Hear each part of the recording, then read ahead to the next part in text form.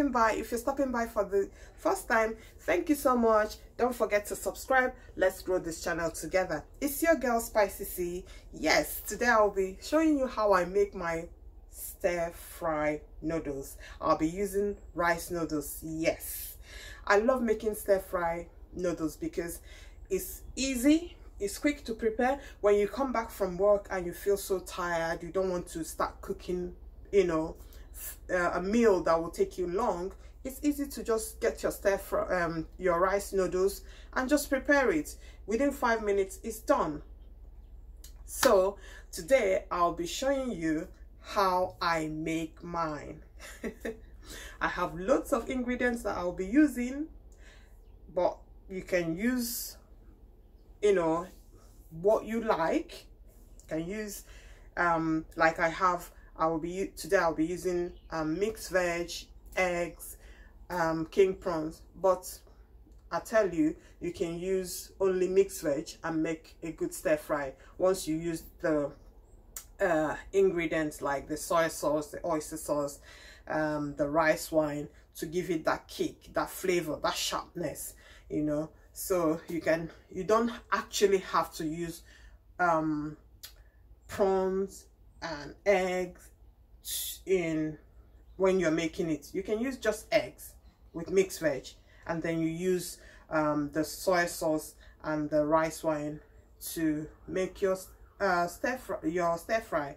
So, but if you have other things, you can just throw it in there and mix it all up, and then it gives you that delicious meal.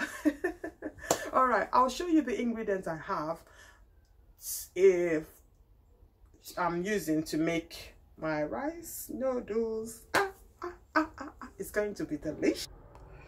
So that's my rice noodles, and then I have my mixed veg. I have 2 eggs, some spices, and then garlic and ginger, onion, black pepper, and then my king prawn. I love using king prawns when I do my stir fries, and also my special fried rice as well. I always like to use my king prawns. I will make an episode where I show you how I make my special fried rice. And then I have my light soy sauce, dark soy sauce. I also have oyster sauce, and then this is a Chinese wine, and it's made by fermenting grain, typically rice with millet or wheat, and with a starter of molds and yeast. It's very good for stir fries. I love using it because it rounds out the flavor of the final dish. I love the sharpness that it brings to the taste. So these are my ingredients.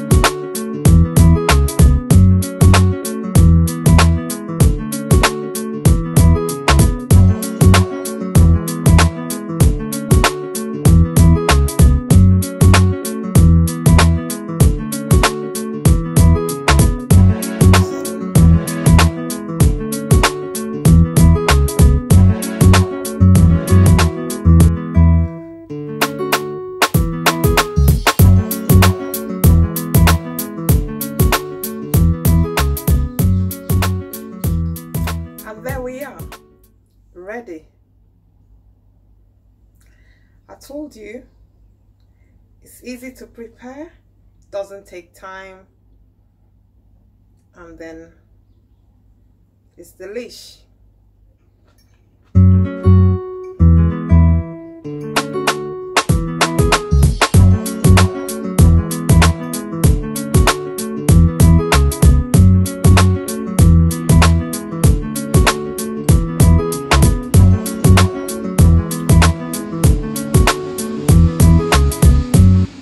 This is very delicious.